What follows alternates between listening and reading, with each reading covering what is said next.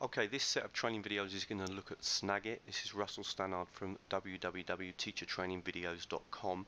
People that know me know that I'm a huge, great fan of screen capture, and screen capture is the idea that we can record the screen of our computer. And before I start, I just want to give you a couple of examples of why this idea is so powerful. Snagit's here at the top of the screen, and I can simply click on video, and I can just mark out an area on the screen, and then I simply click on this record button here, and basically from now on anything that happens in this part of the screen here, and including my voice, is all being recorded. Now Snagit doesn't care what you do on the screen, so if I was to open up one of my folders, or to open up a picture, or to open up a video onto the screen, then that would also come out in the into the actual in the video. As you can see, it makes no difference. And if we stop that now and was to just quickly play that back, so let me just close that and just move it along, sort of, if I just play it back very quickly. Part of the screen here, and including my voice, is all being recorded. Now Snagit doesn't care what you do on the screen, so if I was to open up one of my folders, or to open up a picture, or to open up a video onto the screen, then that would also come out in the into the actual in the video, as you can see. So that's the first thing you really need to understand. You can record anything that's on your screen, and the results of that for teaching are phenomenal, and I'm going to show you in the next video why. So why is that so powerful? Let me just give you a couple of ideas. Let's imagine you're a teacher, you've been teaching a class today, and you've noticed that some of the students had problems with their vocabulary and with the pronunciation of these words. You could go home, you could write out the words, you could open up Snagit, and you could do a quick video of yourself just going through the vocabulary. So you can use this idea to give feedback to your students. I click on the record button, and I would just start now to go through. Okay, students, just want to go through some of the problems in today's lesson. The first word, accommodation, accommodation. The stress is on the fourth syllable. Second word that you had problems with, corruption, corruption. The stress is on the second syllable. Next one, photography, photography. Photography, the stress is on the second syllable, etc., etc. I make the recording is done, and now I can share that with my students. Let's just check if it worked okay. Students, just want to go through some of the problems in today's lesson. Really simple way of giving feedback to students. Now when I take you through through Snagit, sorry, I will show you all these different buttons here, how we can share the video with the students, how we can upload it onto YouTube, we can save it in our Google Drive.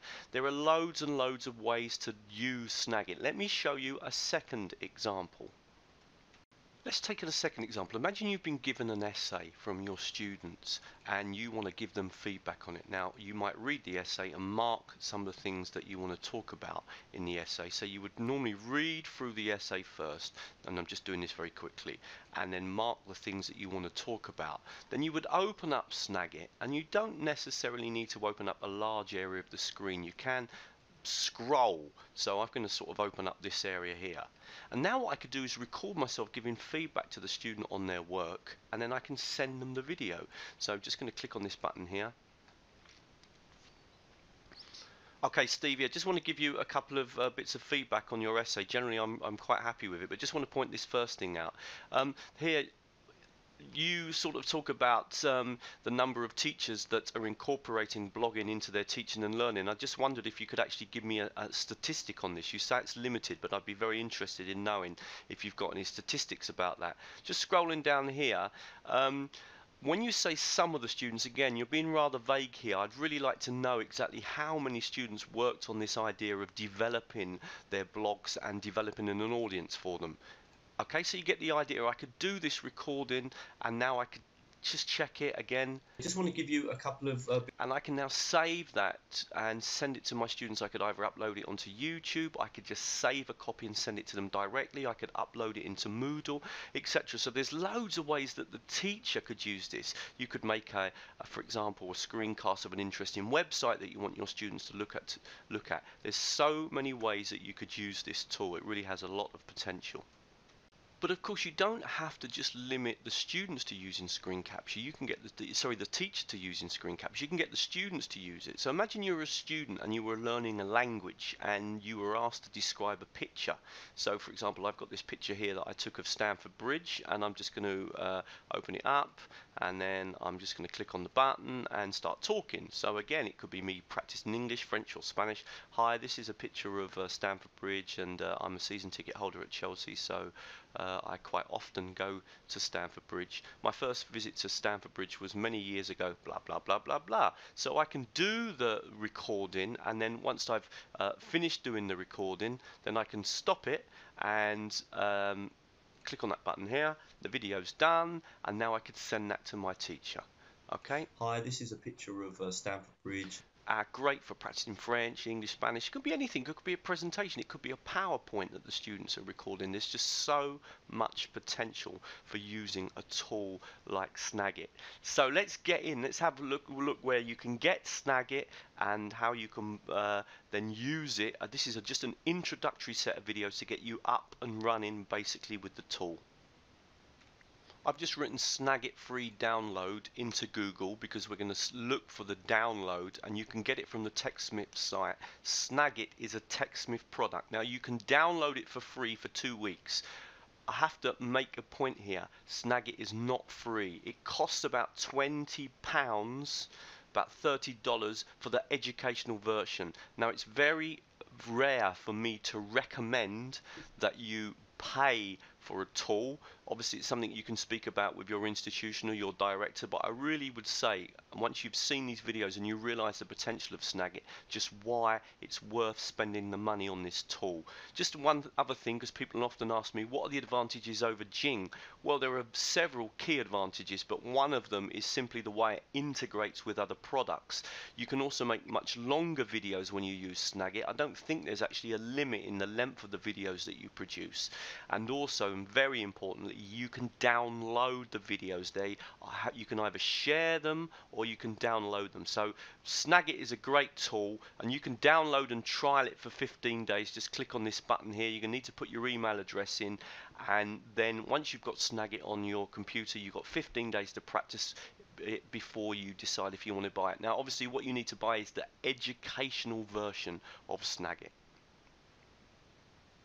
Now as you can see, I've got Snagit here at the top of the screen. If it doesn't appear at the top of the screen when you first download it, simply go to your programs. Now I'm using Windows, the latest version of Windows, and what I have to do is kind of scroll along and find my program, and here it is, and I would just click on it, and that should open it up, activate it, and make sure then it appears at the top of the screen, because sometimes it doesn't initially appear at the top of the screen and you just have to kind of set that up. One of the nice things as well about this is that you can actually kind of move your Snagit.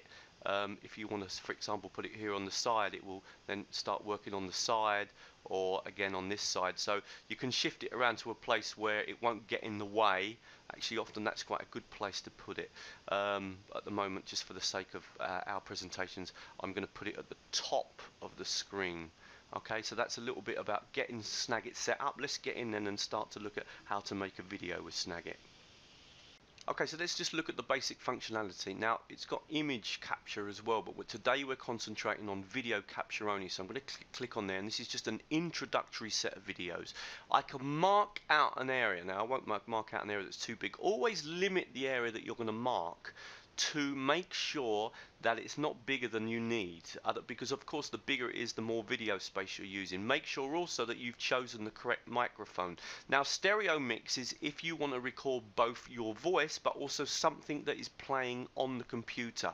So you have that option, which is actually what I'm using at the moment when I'm doing the presentations with you, so that you can hear the recordings. Obviously the tool that I'm using at the moment is Camtasia. It's a more sophisticated version of Snagit, but Snagit for a teacher doing some basic recording recordings and Flip Classroom, etc., it's adequate. So I'm going to choose the internal microphone. It tells me the size of the screen, and I simply click on that button there, and it starts to record my voice. It counts me in, and I can start to do my recording, as you can see. And then obviously anything I do on the screen, anything I open, it doesn't matter, it'll all be recorded.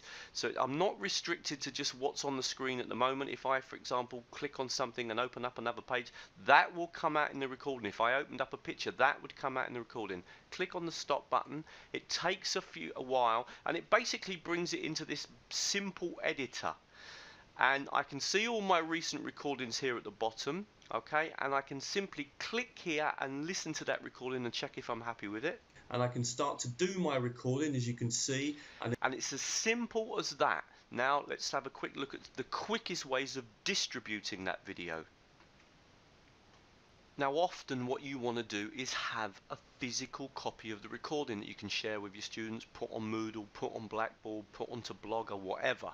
And to do that, just simply click on, once you've made your recording, just simply click on File, come down to Save As, and choose Standard Format. It will be recorded as an MPEG-4. Now I'm going to click on that button there, and then I'm going to save that onto my desktop. Okay, I'm going to give it a name. We'll call it Test Snagit 1. And I'm just going to save that. Now let's have a look at the result of that. So let me just minimize the editor, come back onto my screen. There is the video, and if I click on that button, because that's an MPEG-4 file, it will play straight away in Videos Windows. Do my recording, as you can see, and then obviously anything I do on the screen. And that is it, as simple as that. And now you've got a physical copy of that recording. Let's take another scenario. We're going to just open up the screen capture tool, Snagit again. Just going to mark a quick area on the screen, do a very quick video, and again clicking on the button here, make sure of course that you've chosen the right sound choice. So I'm using the internal mic. Click on the button here and do your recording. Just a couple of seconds, blah blah blah blah blah blah. Stop the recording. Remember, you can always pause if you want to do that, but I'm going to stop it. The video is made immediately. I can just check that it's okay. Okay, it's always added to this kind of this board here at the bottom, and we'll talk about that a bit later. Stop the recording. Remember, you can always. Okay, so that's fine. Now, what about if I wanted to share it on YouTube rather than me downloading a physical copy? I could click here on the YouTube button, and what it's going to do is I'll click on Send to YouTube, and what it's going to do is going to ask me, well, hang on, what account do you want to use? And I will need to sign in. Now I've already signed in, so it kind of knows who I am, but you will just, now what is important to understand is when you use your YouTube account, all it needs is your Google email account address and your password, and then it will link immediately. There's nothing else for you to do. So I'm going to click on this one here because I'm going to use this one, and then basically now asking me, do I accept these terms? And I'm saying yes, I do, and that is it. Now it will upload that video. I can rename it. So if I want to call this, for example, I don't know, test video Snagit, and I can put it in a category. And what I'm going to also asking is copy to clipboard, because what it will do is once it's uploaded, it will immediately send you the link to that YouTube video, and it will, as if you've copied and pasted it. So this is absolutely brilliant. So click on that one, or you can have the HTML embed code, but I'm going to do the URL. I'm going to make this public. This is really important. Let me just to emphasize what happens once the video is uploaded. Camtasia or Snagit will send you back the link, will send you the link, and it was as if you've copied and pasted it. Sorry about that. It's as if you've copied and pasted it into your screen. Watch this. Let me just show you how it works. So uploads, and it's doing that now, and it's uploading it onto my YouTube account. See here, it's told me it's now copied it to my clipboard. What's your clipboard? Well, your clipboard is when you copy and paste something. So let me open up a browser a minute and just paste in that URL. As I said, it's been copied into my clipboard, just like when you copy something in Word or something. I'm just going to now just click here and paste in, watch this, Control V, just paste in, and it will go straight to that YouTube video. Okay, just one second, straight to that YouTube video. and that's my YouTube channel, and there it is, and there's the video, Stop the recording. and there it You is can always playing back. pause if you want to do. Simple as that. Absolutely fabulous way of working with YouTube. Now if you want to look at all the videos that you've uploaded, if you do lots and lots of videos and you use this as a way, just click on your video manager once you're logged in, and you'll see a list of all the videos, and I've been doing some tests here using Snagit, and you can click on this button here and do things like, for example, if you want to delete the video or add some extra information about the video, if you want to put some better titles, etc, etc. Now this isn't a set of training videos about YouTube, it's just a very quickly point out to you just how easy it is to link to your YouTube channel and for you to add videos up. Really easy way of sharing and having a video channel for your stuff at school with your students, etc. And so just remember, you can click on the video manager and then go to any of your videos that you've uploaded. Look here, and you've got things like settings, and you can look on the settings, for example, and change various settings for the particular video that you've got. You can come down here and look at some of the settings, add tags, put a comment, a description for the video, etc, etc. So that's really up to you to kind of have a look at in more detail, but absolutely fabulous way of linking your screencast and making use of your free Google YouTube channel.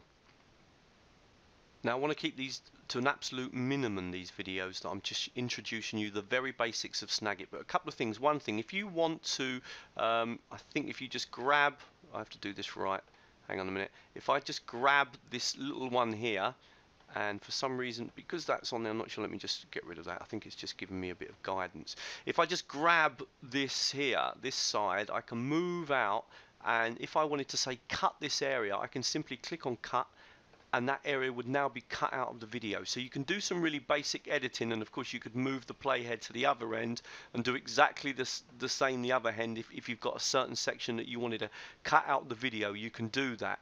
Now one other thing, obviously the recordings, the recent recordings are shown here at the bottom, but if you ever want to see all your recordings that you've made, just go to the library, and you've got images, because you can also use Snagit for images, but you can go to your videos and you've got all your videos here.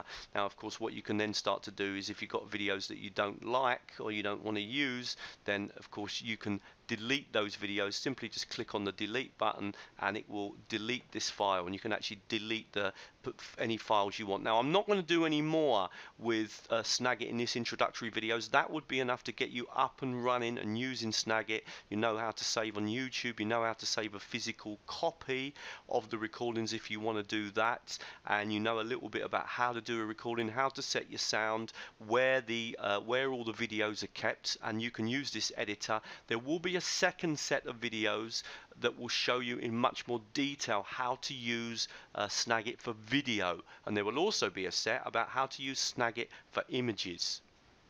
If you found those videos useful, then please come to teachertrainingvideos.com and make use of the videos. You can subscribe to the newsletter if you want to. There's about 20,000 people subscribe to that. If you close the window there, I suggest you look under the section, if you're looking for more stuff on using Snagit, look under screencasting, or simply write Snagit into the search window, and you will find a whole list of different additional videos that are there to show you how to use Snagit. And of course please make use of all the other videos that are on the website. Thank you very much.